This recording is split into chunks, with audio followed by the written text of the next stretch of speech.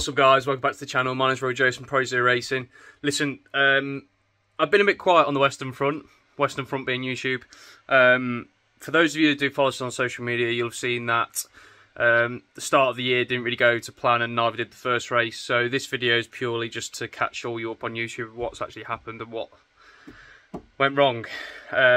So I apologise that it's a bit here, there and everywhere, but I just want to sort of give you an idea of the events leading up to what happened and then what actually happened, and then an explanation of what happened as well.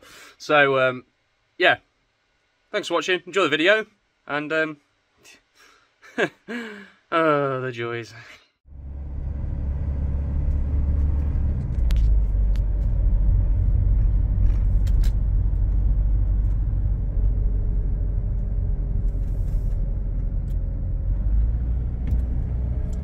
Silverstone, baby! And we're fucking late. As fucking always. Hi, Sam. What's up guys, welcome back to the channel. It's been a bit of a weird off season for us. We've done lots, but we haven't actually done any videos of it. So right now, I'm at Silverstone for the first round of the 105 Ford Series. And yeah, it's been a busy winter, and I did film bits and bobs, but do you know what? I ain't gonna lie, I had very little motivation this winter.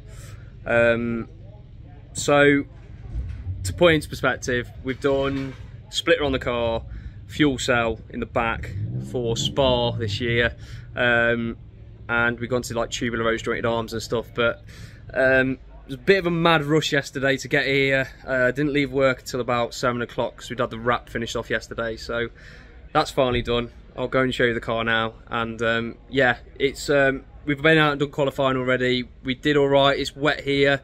I did a 2:39.2 on the full Silverstone GP circuit, so we're P5 overall for race 1 this afternoon, and unfortunately, by the looks of it, I think we may be getting something that we don't want, but touch wood, it stays as it is because it's kind of patchy but drying out. So let's go have a look at the car.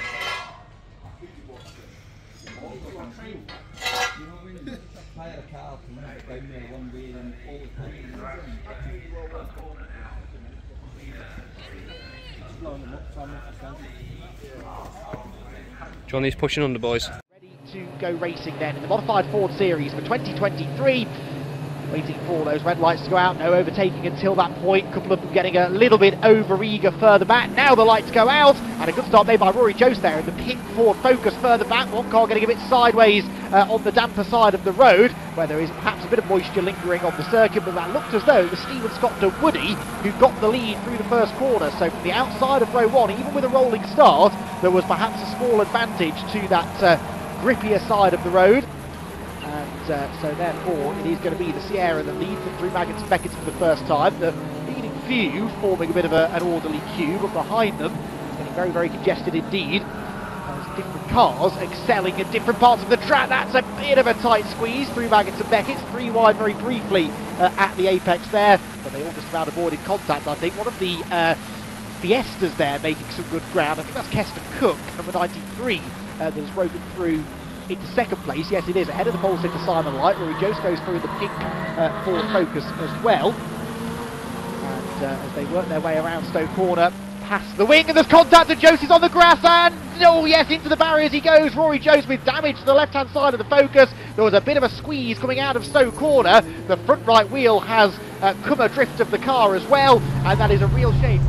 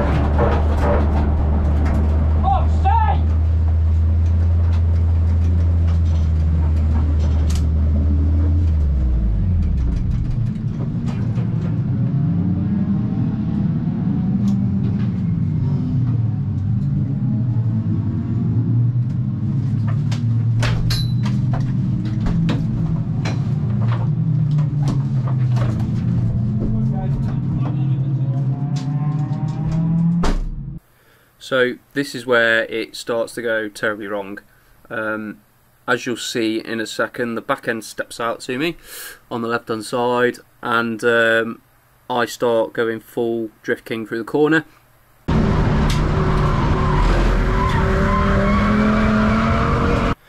Okay, so there's the first part of the slide. Now, as you can see, we're on the wrong side of the curb, the wrong side of this green stripe. The circuit is cold, but it's dry. On the left-hand side of here, however, it is damp, and there's also a patch of dry just coming up below my where my rear view mirror is on the left-hand side. This now coming onto this damp reintroduces the slide again, so I'm onto a second part of the slide. And what you'll see happen is as I hit this dry patch, it fires me over onto the other side of the circuit. So we've just been shot now onto the circuit and we're about to come back over. Lloyd Jameson is just to our right hand side in his Escort Cosworth, and in the next, as we get towards the other side of the circuit, we're then actually about a foot away from the front bumper of Josh Payton in his Mark II Cortina. So at this point, what was going through my head was that I was actually just about to save this. Now the only issue is that I can see how quickly I'm going from the dash, and then also how quickly the grass is coming towards me. And I know once I'm on the grass, I ain't going to be able to turn at all. So then, let's see if those keen-eyed viewers amongst us can see what the issue is here within the car. Now, the only problem with grass is when it's wet like this, you get no feedback through the wheel. So I had no idea at this moment in time where the hell the tyres were in relation to the steering wheel.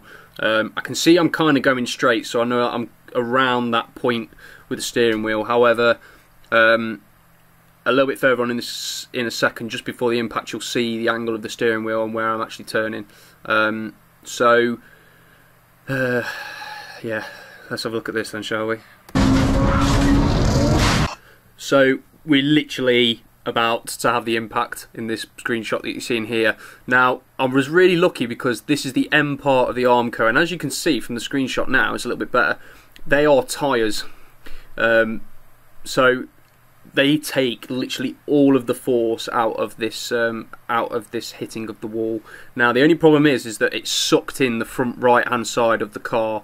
And what that ends up doing is literally ripping the whole suspension out the front right-hand side of the car. Literally pulls everything out of the front right, which is what sends me into the spin. Now, this was probably my saving grace. Admittedly, I didn't want to have a crash. However, this was the saving grace part due to the fact of that took all of the energy out of the impact, and as it spins me, obviously that takes some more energy out, and I stopped pretty briefly after that. Now, I do feel sorry because there was a set of balloon cones on the entrance to the pit lane, and I'm pretty certain they have just joined Starlink in the atmosphere somewhere. So RIP cones. Now, as you can see, I'm going to great lengths here to see who's been chasing me. Obviously, we've got Dave Matthias there in his Saf Cos, and Craig Rayner in his Mark II, the yellow Mark II there. You can see from here how far at the minute I've come from the wall since the impact. We hit the wall at about 85 miles an hour, or glanced the wall, I should say. I didn't really hit the wall, I glanced it. This is halfway through the complete pirouette that I end up doing. 10 out of 10 for points. So yeah, at this point, obviously I know that the impact's happened. I don't know that the wheels come off the car yet. I'll find that out momentarily. So it's at this point now that I realise the wheel's no longer attached to the car, and I don't quite realise how bad the damage is until I get out. Also, a nice view of James Allen's Mark II Focus RS just out the front window there. Yeah, so this is where I kind of come a little bit worried because I've got my foot on the brakes and nothing's happening. And this is obviously because the caliper and the disc and everything else along with it is now no longer attached to the car. So there's just brake fluid being squirted everywhere. Yeah, fun times. Oh, stay!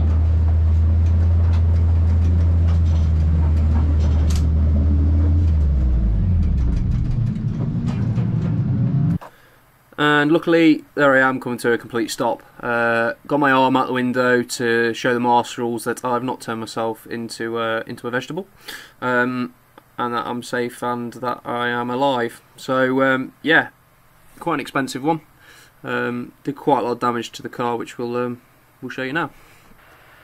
Now, I've never had to do a walk of shame before, but that is one very distraught, very pissed off Rory, if I did ever see one. As you'll tell from the helmet bashing. Now.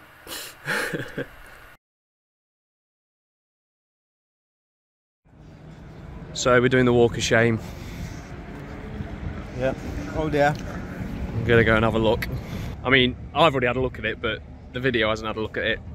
And let's put it this way, it isn't a pretty sight for what seemed like not too much of a bad smash.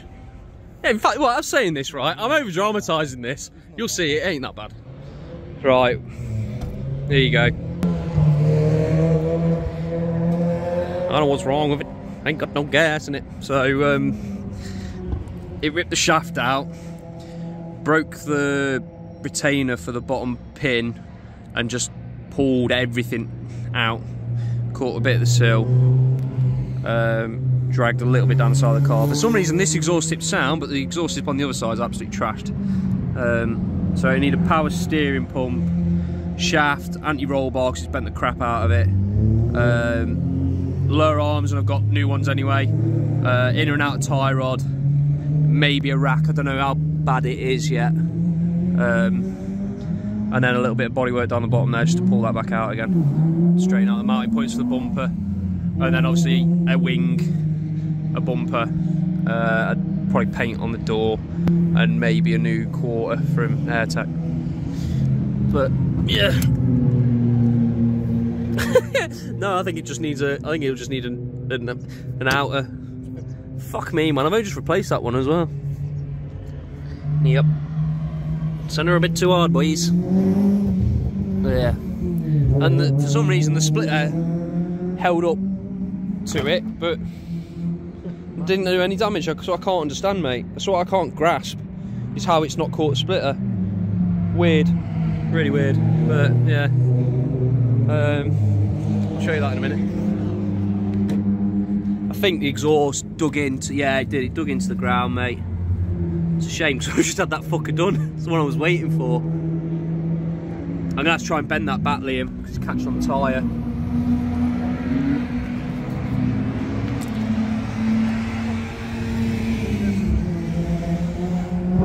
And wheel trashed. That's why it came off the lower arm. It's probably a saving grace because you can just switch the bottoms out. And one of the shocks that I was flipping waiting for God knows how long, and now it's trash. So another shock for the front. Calipers, disc are probably okay, and a brake line and an ABS cable, but it snapped that pretty clean, to be fair. So yeah, not what we wanted, but it's racing at the end of the day. This is the thing that I have to accept, that I put myself in this position, and it is what it is. So yeah, not how we wanted to end the weekend, but it is the situation that we've been dealt, so we'll just take it as is. We're currently waiting for them to high-ab it, aren't we, mate? Yeah. Well, we've been waiting all afternoon for them to come and high-ab the car onto the truck, but yeah, no, it's it is what it is. Nice short sweet video for you, but yeah, thanks for watching, and I'll oh god, I'll catch you with the rebuild videos. Joys, ta-ra.